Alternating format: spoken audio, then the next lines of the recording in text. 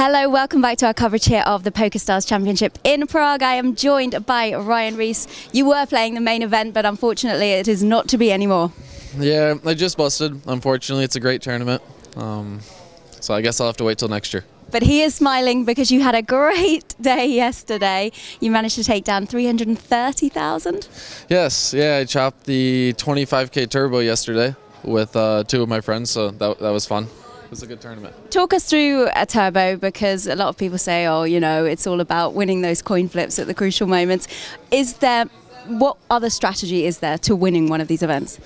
Yeah, there's a lot of coin flips. Everyone's shallow, so you're kind of forced to take some flip spots. Luckily, yesterday I won almost all of them that I was a part of. I think I lost one big one, and other than that, I won all the other ones. So it makes it a lot easier when you win coin flips. But they're fun. You get a lot. It's nice to, on an off day of the main event, to have a big turbo. All the high roller players show up. You can win a lot of money in one day. So I'm a fan.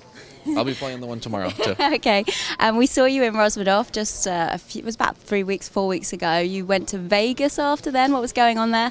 5 Diamond was in Vegas, and I live in Vegas. So I actually think I did Punta Cana in between. Oh, wow. I think that was in between. Yeah, I've been traveling a lot. I'm kind of tired, but yeah, it's been fun.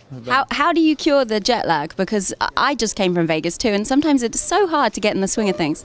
Yeah. This time it actually hasn't been that bad. I slept a lot on the plane, and then I got here at I think I got in at 11 p.m. and I was already kind of tired, so it was easy to go to bed, and I kind of was on a good schedule. But sometimes coming to Europe from the United States, the jet lag's horrible. Yeah. So I was lucky this time.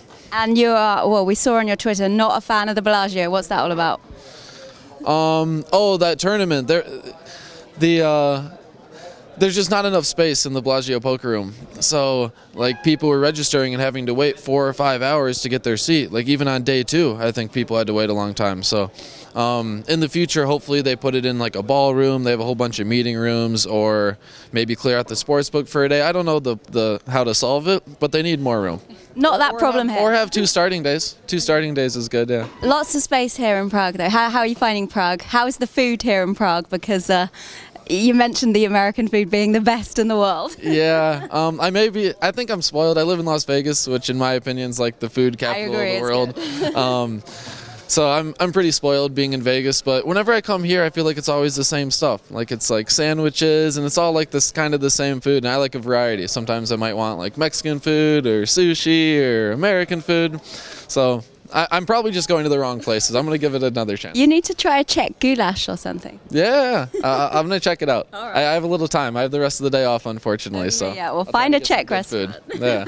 And tomorrow you said you're going to play another event? 25K one day, I think, is again tomorrow. So hopefully I can do it again. That'd be nice. All right, as if he hasn't got enough. Thank you so much for chatting to us, Riess. I'm Laura Cornelius. You're watching PokerNews.com.